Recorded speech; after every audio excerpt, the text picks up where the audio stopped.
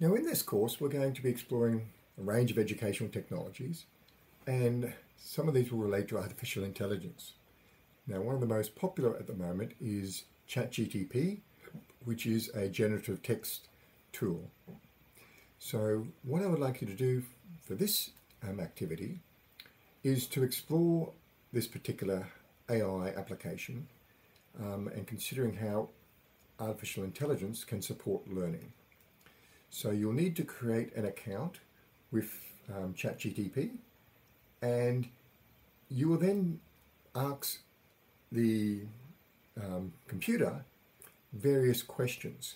You'll provide it with what are called prompts.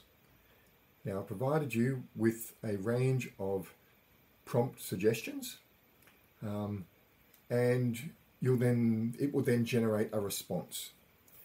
Now, we're going to be exploring in a few weeks' time how to create simple chatbots, a little bit like ChatGTP, but unfortunately not as complex.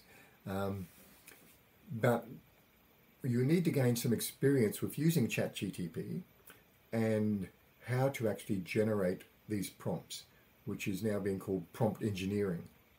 And there are various tools and resources to assist you with generating prompts, and I provided you with one called the ChatGTP Prompt Generator, where you can define yourself as from a particular profession, say a multimedia developer or an artist or a musician or a pilot, and it will then give you some ideas for prompts.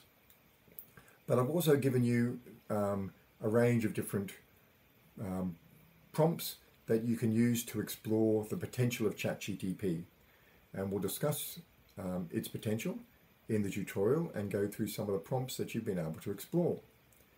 But for Teams, if you can post to Teams some examples of some surprising results you've been able to achieve by generating some prompts in ChatGTP.